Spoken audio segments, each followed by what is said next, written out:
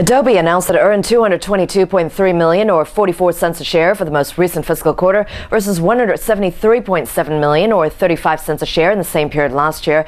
Revenue was flat at $1.15 billion. For the entire fiscal year, the company earned $832.8 million or $1.68 a share, which was also flat versus last year. Revenue increased to $4.4 billion from $4.22 billion. Shares are higher by about 5.3%.